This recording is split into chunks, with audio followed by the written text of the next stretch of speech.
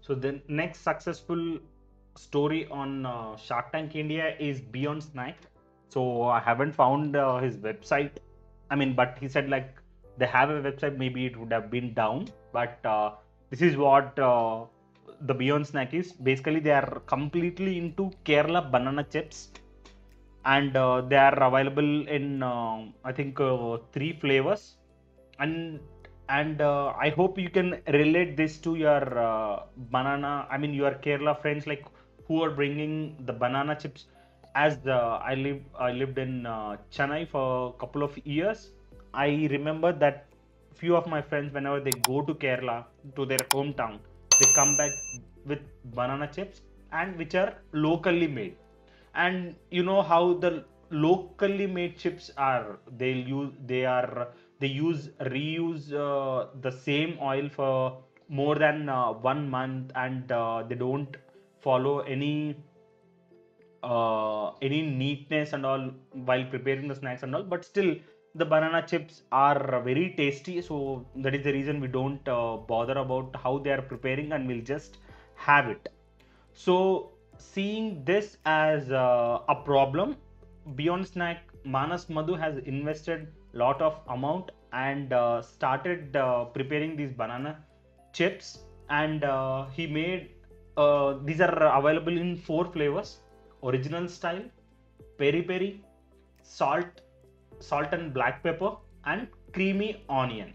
So in 1.5 years of business, they have sold somewhere close to 140 metric ton of banana chips, and their main differentiation between normal local wala product and this is a thin slicer.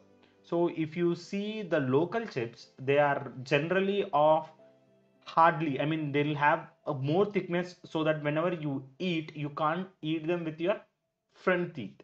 Either it has to go to the jaw or to the inner teeth, so that like again the problem starts, for the teeth problems will start. But with this, the thin slicer is being used so that you can chew it with your front teeth as well.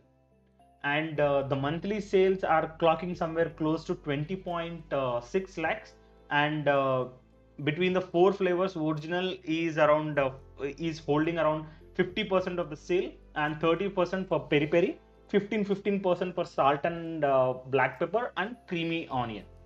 And this particular product is costing somewhere close to 80 rupees MRP, and with a retail margin of 48% and online margin of around 54%.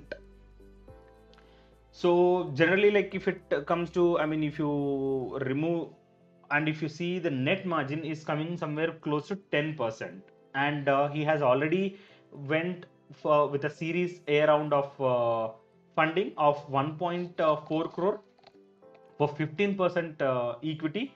And his target is to, I mean, if these are prepared at a larger scale, the chance of moving the gross margin from 54% to 80 is possible. So while keeping this as a reason, and there are, if you see, the Kerala banana chips are the hot, I mean, after potato chips, these banana chips has a higher market, like if you see India wide. So for this, Anupam and Piyush has shown their interest for 50 lakh for 10% of equity.